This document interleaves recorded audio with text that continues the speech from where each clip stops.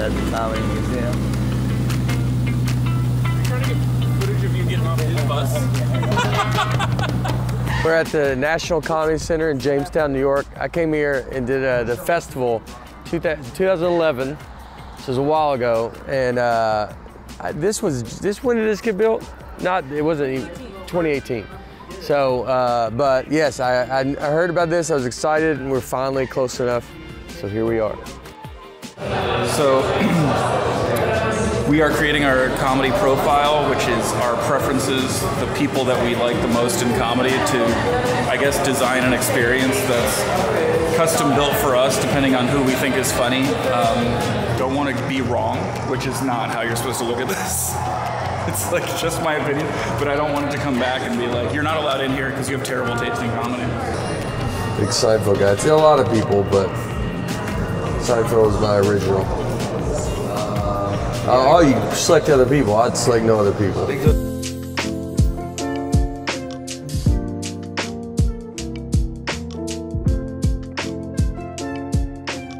Okay, so these are some neat parts of his archives that we're preserving. These are the file cards from the Tonight Show office.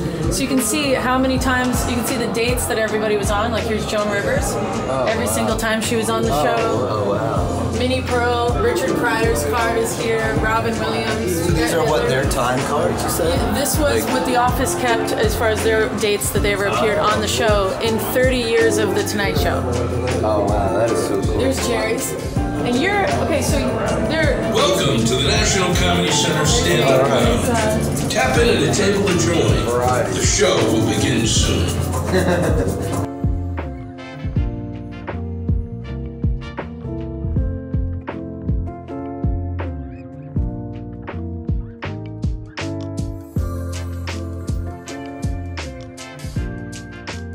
Humor that I was willing to do. And now you can turn the prop to see the use, turn the other way, to see the use of it throughout comedy history. Wow. That's amazing. Yeah. No, this is, yeah. So this is Abbott and Costello from 53. Yeah. Okay, so this is comedy karaoke, which is just like what it sounds like. And here is where visitors often learn that it's really about the delivery as much as the writing. We're serving up for you 1 to 3 minute bits, some of the strongest stand-up material of all time, on a teleprompter, and people bomb because they realize that they have to get down the timing of every syllable. Yeah, yeah. I'm doing Ellen DeGeneres. I thought I could get her. All right, introduce yourself. Oh, I'm Ellen DeGeneres. Do I just keep going? Oh, you just say your name. I got some goldfish. I bought some fish because they say that is if you watch fish, it helps you to relax, to fall asleep, which explains why I'm always doze off when I'm snorkeling. You have to do things to relieve that stress, that tension. I get so stressed out mainly because of people. They are so stupid. You know, it's just none of us, of course. It's the others, all the others.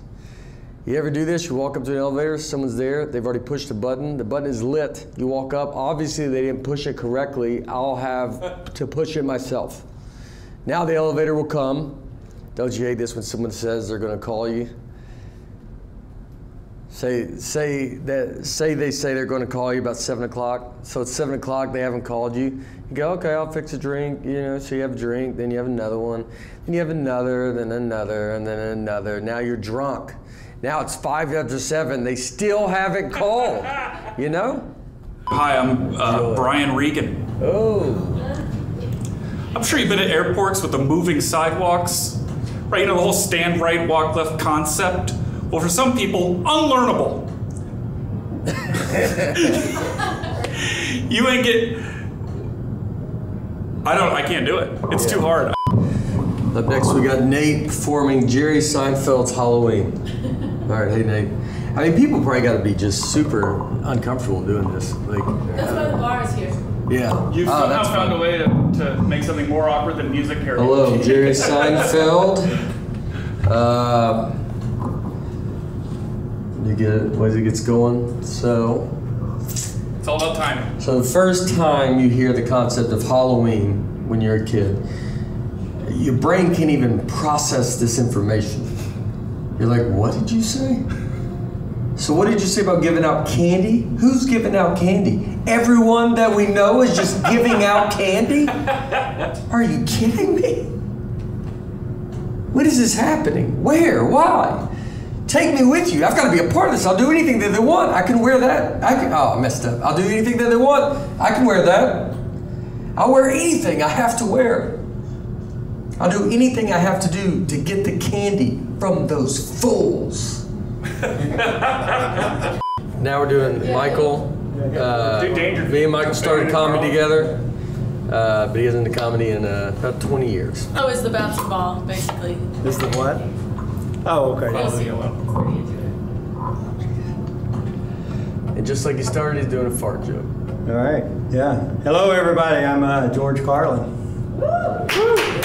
Thank you.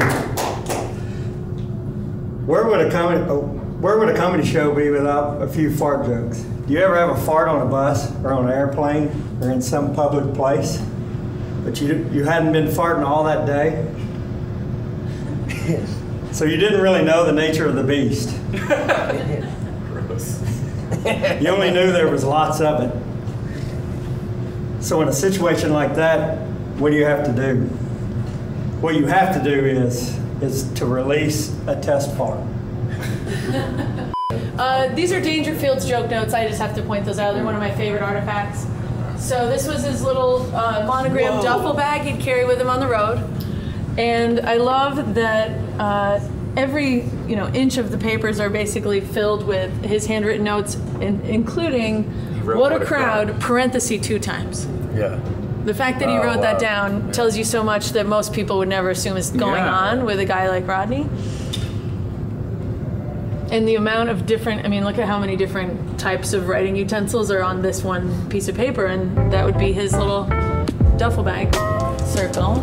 I'll show you how this works. So this is just asking you what height is comfortable for you. What is that for you? Yeah. Okay, your entry point is Chris Rock, and now this is like 6 degrees of Kevin Bacon on steroids in comedy. So the padlocks give you a chance to guess. Some people like to say, oh, I know the connection between these two. So you unlock the connection. If it's a light bulb, it's a connection of influence where one cited the other as a significant influence on their career. Thinking about that though, I'd like to die like my father died. So this is meant to highlight moguls in the art form who've had their hands in a lot of different projects behind the scenes that you might not realize. So we did it in the form of trivia. So this is going to give you hints. Get smart, okay? So this is a person you're trying to guess. Directed and wrote farcical parodies of genre films. We start with the less obvious. Okay, Spaceballs directed and co-wrote this Star Wars parody. Okay, I heard it out there. So you could guess anytime, but I'll take you through the other hints just to show you how this works. And you can see somebody starting to come into focus on the left. There's Mel Brooks. This is unreal. This place is And then, great. but this, you can open up the archival scripts. So this is Groundhog Day, where you can see Harold Ramis's handwritten notes in the margins as the director. And it shows, kind of like karaoke, it'll show what was cut.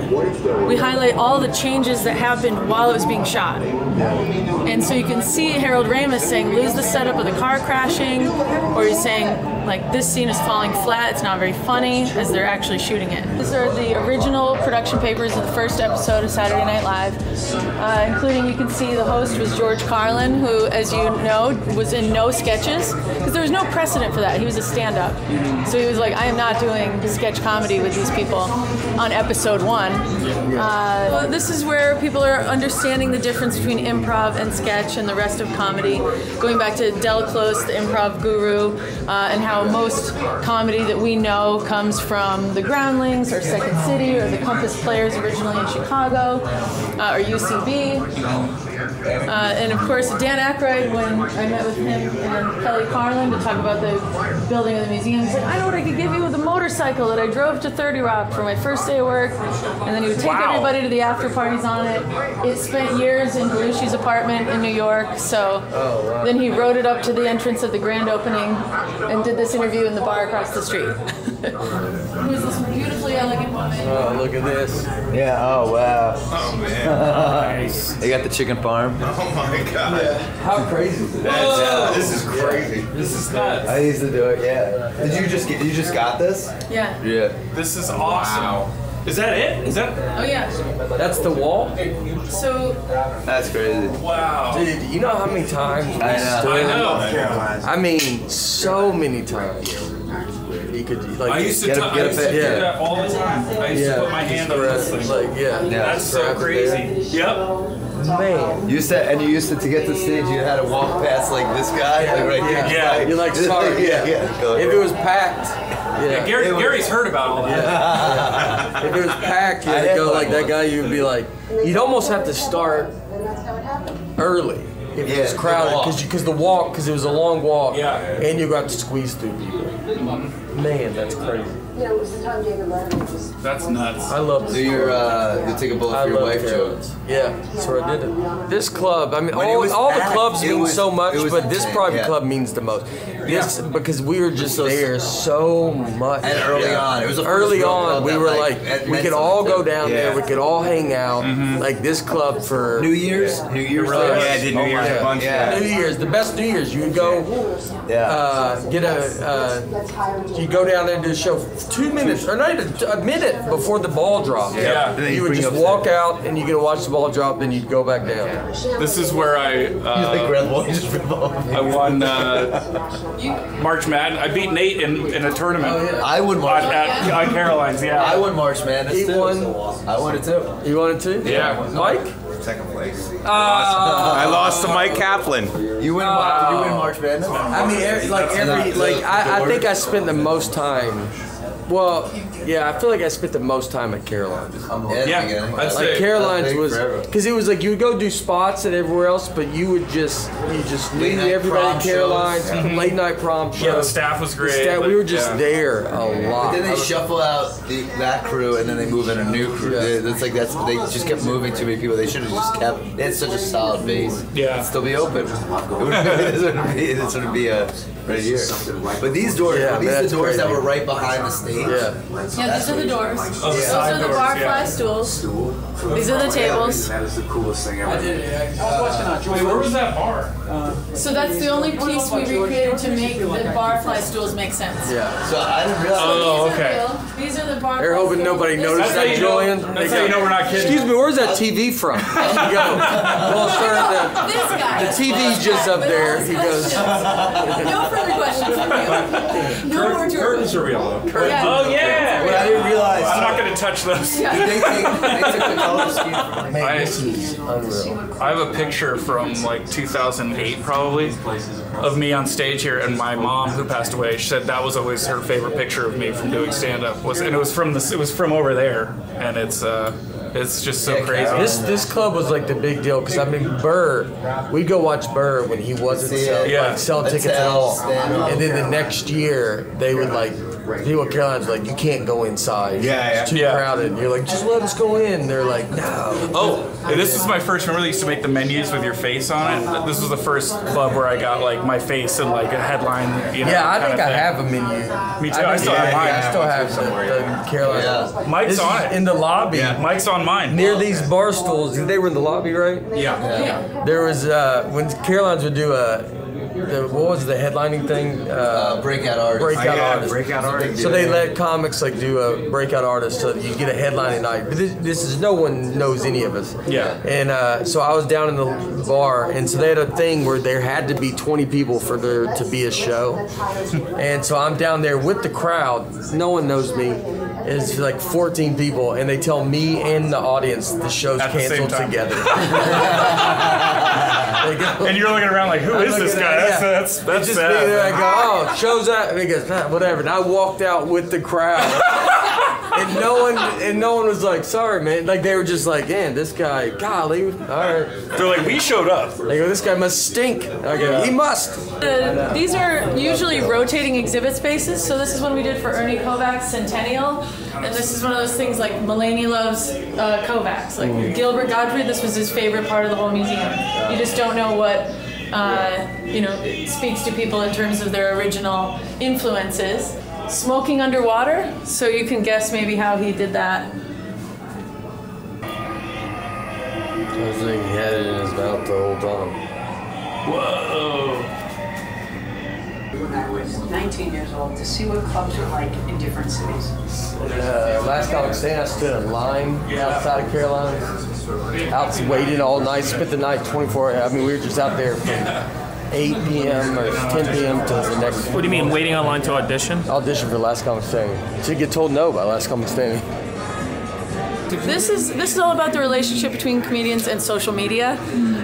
So, for example, that once there was Twitter, you didn't have to wait till your next gig that might be days or weeks away to make a quip or a punchline on something that just came to you.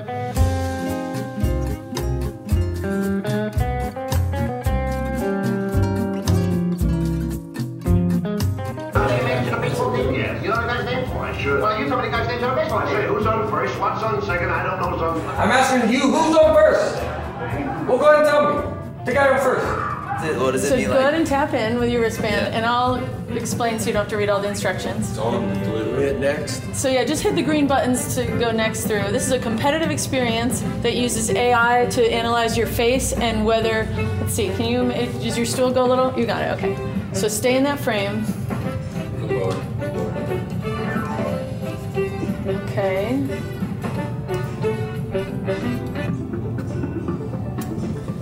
Select the joke you want to tell. Round will begin after you and your opponent select jokes.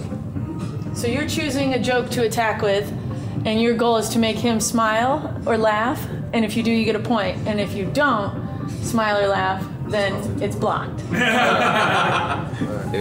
And you choose a joke to arm yourself with.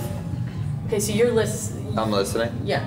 So keep your face in that little area. Want to know why it's so hard for women to find men that are sensitive, caring, and good looking? Because those men already have boyfriends. Because something. Tough D. You can choose between either of these jokes to hit him with, so whichever one you like more. Okay. Wait, so is this the right? Yeah, that's the setup. Oh, okay, got it. The punchline. I chose it for you by accident. We've been So trying go to teach ahead. Gary how to do comedy. Being on wise tour. is so simple. Just think of something stupid to say, and then don't say it. Right? The defense being played. Come on. You guys see that? Oh. That was, that sounded like one of your jokes. Alright, ready? So my friend, he accused me of being immature, and I was like, you know what? I go, why don't you get out of my fort? That's a smile. It's a smile. See? It's got that little... My wife told me to stop acting like a flamingo, so I had to put my foot down. Oh, he plays really hard defense. It's kind of my shtick. Yeah. I don't know. This is how we wait, so respond wait. to each other's Oh, rhythm. Now you're attacking, so read from here. And then, why can't the baker get a second date? Because when women ask about his job, he says, I need the dough. I needed to build it up. It's only 10 seconds that you get. Okay, you're attacking. The difference between an oral thermometer and a rectal thermometer is the taste. So point for Gary on the scoreboard. So my grandfather has the heart of a lion, and he also has a lifetime ban from the zoo. Like, a guy shows up late for work. His boss yells, "You should have been here at 8:30." The guy replies, "Why? What happened at 8:30?" He's dead inside. Why can't pirates remember the alphabet? They get lost at sea.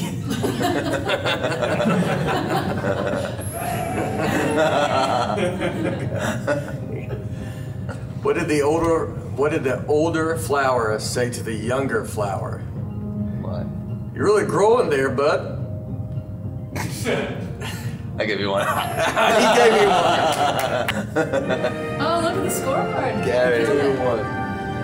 These are all Gary's jokes. Gary knows how to tell a joke that anybody can tell.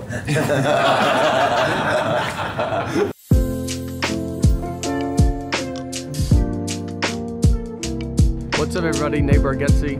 I'm on the Be Funny tour right now. 2024 dates are announced. We're coming out, trying to be funny if we can. This is funny. I don't know.